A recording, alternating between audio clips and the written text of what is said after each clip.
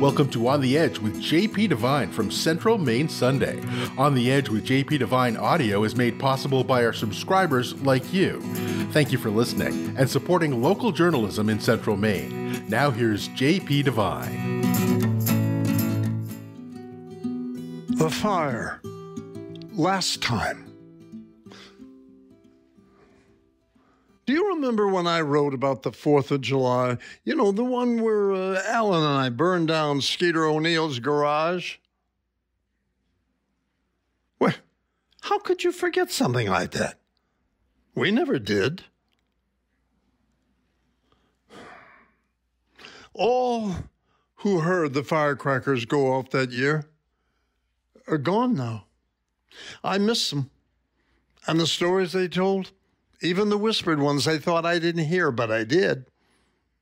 And I had brothers smoking and drinking cold beer nearby who were more than happy to explain them to me.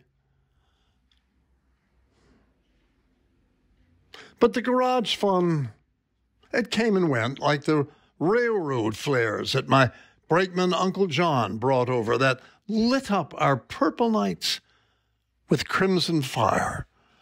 Well, if it ain't the 4th again, and here sits the writer staring at the empty screen, hoping to write something funny and uplifting about this holiday. But hasn't this been a year for the books?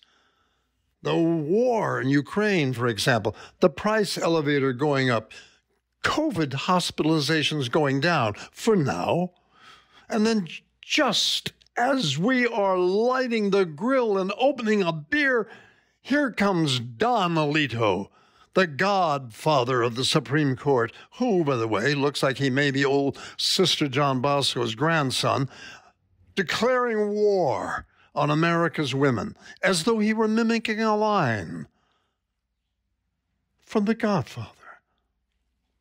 Leave the decision. Take the cannoli.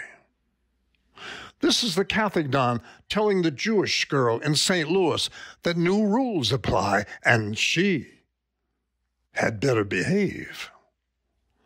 This is the new Supreme Court, shocking all the pregnant women in America, from red Little Rock and Tupelo to blue Chicago, who had made their July appointments with their local health care doctors to terminate their pregnancies.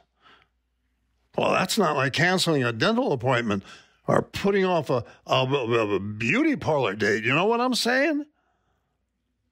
That's expensive and secret. Imagine their surprise, not just the innocent victims of incest or rape, but the MAGA wives of West Virginia and Mississippi who woke up this week and said, "Oh, surely not me." I could give you stories of women of the silver screen who've had it done in Paris just before a dinner date, or in Beverly Hills with the casualness of a Saturday at Gelson's Market. Of course, their people did the shopping. The little Mexican women who rode the bus up from the barrios. I knew them too. Some women I knew on a casual basis, like wrapping their gifts in a bookstore, or just overhearing a conversation in the next booth at Nate and Al's Deli. Some were my friends, daughters of very famous stars. I've forgotten their names and their stories. Of course I have. Haven't I?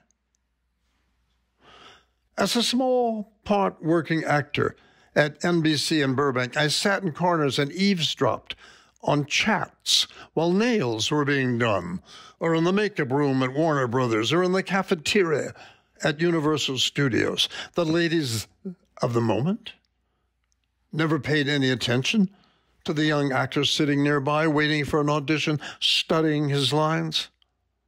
How would they know that I was listening? Or that I would one day be writing about them? long in the future, and far, far away. Most of them are under slabs at the famous Hollywood Forever Cemetery now. And here I am, with no cards in this game. But you do.